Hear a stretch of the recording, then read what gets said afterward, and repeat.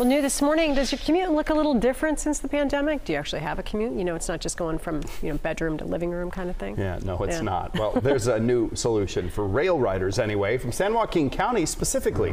Aaron Heff joins us now in Stockton with more. Good morning.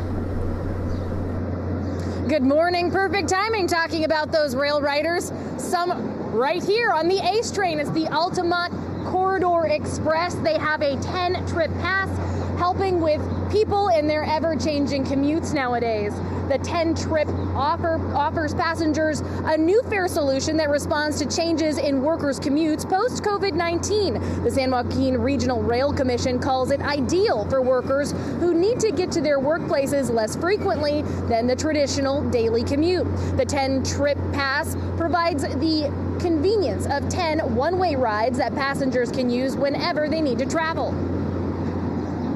The 10 trip is a new pass that is now on offer for riders of ACE to get 10 one-way passes at a discounted rate for those commuting to and from the Tri-Valley and the Silicon Valley.